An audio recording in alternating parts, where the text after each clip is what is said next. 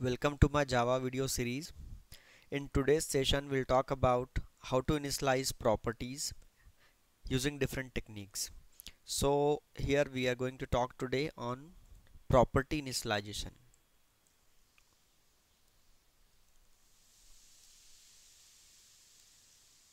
Or you can simply say providing input to the object and accessing data from the object. So this could be like this. So this is your object, and suppose you have some properties here, age and name. Suppose you have two properties. I can set the data here in the object. I can set the data here in object, and I can get the data here from the object. So we do only two operation in the programs.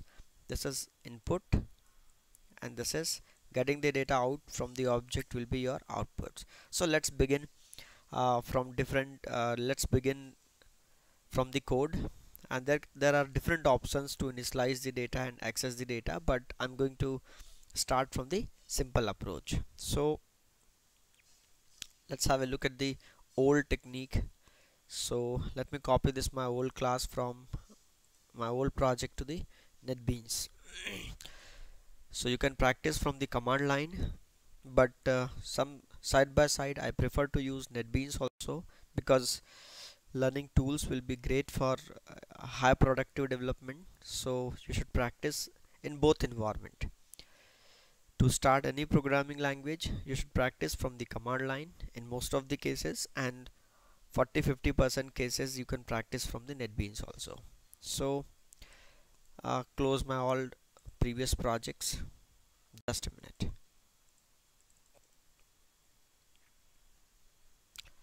Just a moment. So here I'm going to create a new project and copy my class. So this is my class object application, and I'm going to save in this work directory. Fine, it is creating a main class. I don't require this because I have copied my class from previous program. So this is my class I copied here. I copy paste here, and this is the class I have got here. And here I'm going to talk about the initialization techniques. So look at the old scenario first. Remove this all additional code here. Okay, fine. Look at the simple program. I'm going to do this job in single line. Just a minute. Okay, ready. So here we have a simple class dog with two data members, age and name, and one method. So we understand this. Now remove this comment. So we have simple class, two properties, one method. And now this is my main class. I'm going to test this. So here I created the dog object, initialize the age, and set the name here and called a method. Fine. Now run it. You can see here similar output as we have done in previous session. So this is how you can see dog eating, and these are the values I supplied from my program. So these are two values I given to the object. Now the point of discussion is I can initialize the data in property through this simple technique. So access the property directly through this dot operator from the reference and assign the data. So this is one of the simplest technique to assign the data in your object. Now if I'm going to assign here some wrong data, then what happen? Suppose I'm going to pass here d1 dot age, and I pass here -10. So I passed here -10. -10 is a negative age, which is logically wrong. Compiler is not going to show the error, JVM is not going to show the error. So this is a logical error. Why? Because age cannot be negative. So suppose if someone is accessing this age property outside of this dog, so dog is a different class and this is your different class. So when you access the age property outside of the class, the user can pass anything. The user can pass anything means user can pass here, suppose it has passed here -10. So logically age cannot be negative, so this is your logical error. compiler and JVM, they are not going to expose this, but your program has some problem because it is accepting here wrong age. So this -10 is a age which is a wrong age logically. So how we can protect this? So ideally your program should not allow anything which is wrong. So what I call this problem, I call it problem in robustness. I call that dog is not robust and it is accepting wrong data. So dog is not robust here, and that's why you can pass anything which is illegal. So I can protect this illegal data from this simple technique. I can make it private. So when you make it private, no one can access the age property in different class. So now there is a problem here. You can see, take the mouse here, age has private access in dog and we cannot initialize the age here. We cannot access the age in different class. So now this is wrong. I cannot do this because this is a private property. Now what will be the alternative method to initialize the age? So I can provide a method here, public method, so that it can be accessed outside. So I can provide a setter method here which will set the data for age. So this is set age. I'm going to take here value. A stands for age. The user will pass data in this variable as argument, and this age will be set to this age property. So the value given in A will be copied into age. Now let me call this method here. So I'm going to remove this name because my discussion is all around this age. So I think I can make it little simple and remove this Tommy because my whole discussion will be around the age only. Okay, fine, this is ready. Now I'm going to call here d1 dot set age. So pass here 10 years. So run this program and you can see here age 10 years, right? So this is the another way to initialize property. Now let me talk about the problem. So we were talking about this problem -10. So now is that resolved? No, it is still there. Problem is still there. I can pass here negative age, which is again same problem. So now when you have a method here, you can write a small logic to protect. Means setter will help you to set the data in properties, but your problem is still there. So how I can do this? I can write a small logic inside the method which is actually responsible to receive data for the age property. So if age is greater than 0 means it is a positive age, then accept it.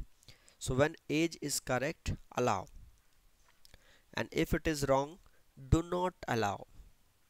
So if anything goes wrong, you can report the error here. So this is your problem, wrong age. So what you should do here, you should not silently accept this error, and you should raise the problem here. So this method must raise the problem so that this caller will be notified. If you directly print the message here, suppose you print here wrong age, so this error will be printed in your terminal, but this error is not notified to the caller. So your program is, this eat method is called from main. So when problem is occurred in set age, this problem will never be reported to the caller. So who is your caller? Main. So this is not a right choice. So ideally there is a standard procedure to communicate. So we can report the error with the help of exception. Java has support for exception handling, which is responsible in my case to report the error to the caller. So if anything goes wrong in set age method, the problem will be reported to the caller. And who is your caller? Main method is your caller. So how to report the problem? Let me prepare a message here. I'm going to prepare one error message, and this is your, I call it wrong age for, sorry, this is wrong value for age. So we are supplying here wrong data for the age, and what is that wrong value? A. So this is my error message, and this will be reported to the caller with the help of a small exception handling code. So I need to raise the exception here. So probably you cannot understand right now this line, but in exception handling series we'll talk more in this exception throwing from the program. So this is how I can create the object. And what about this value you have been receiving here? So we call it an argument. This is your argument, and when someone is supplying wrong argument, I can call it illegal argument. So we have class available in the Java library to represent this problem. Illegal argument exception means you have been passing wrong argument. So report the error message here. This is the error message. So this line will raise a problem, and that will be reported to the caller. So a problem will be thrown here with the help of this exception object, and this using this throw keyword. Throw keyword is responsible to throw the object, and this object will be caught in this catch in this main area.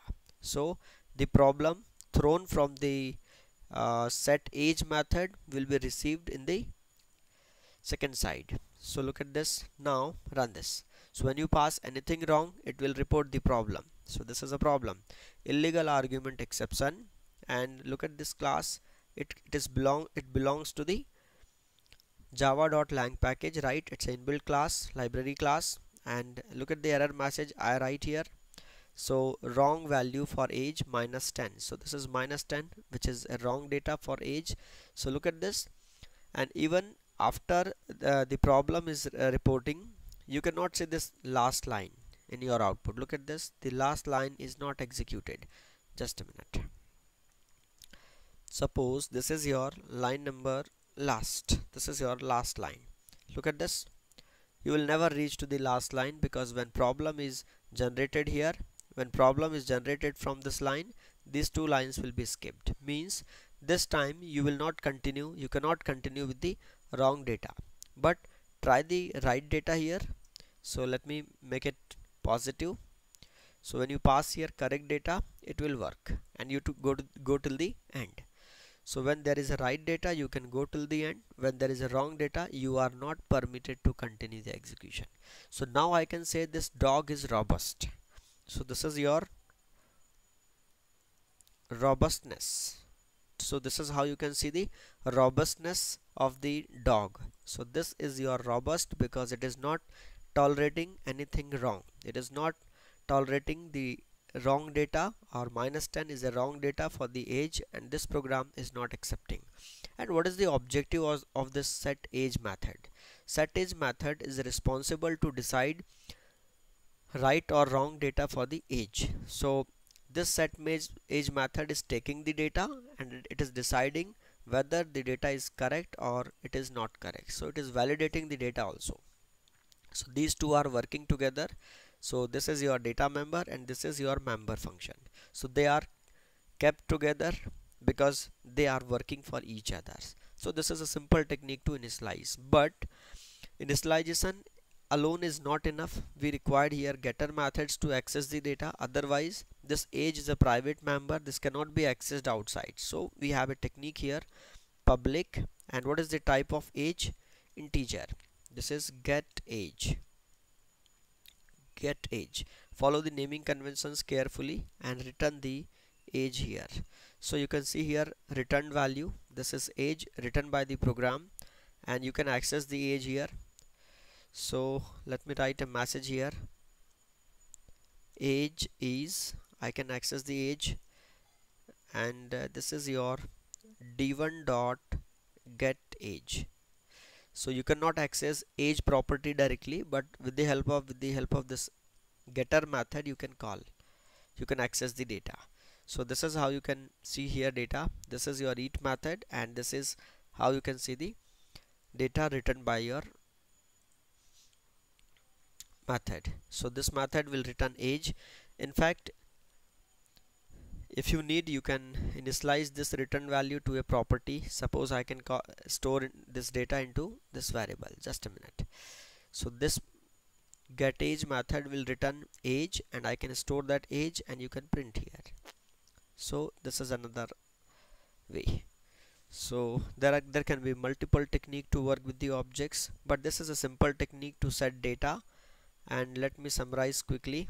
So this input is done here through the set age method. Set age method is taking here data, and this is the argument given here, and get age method is returning some data. So this is your output from the object.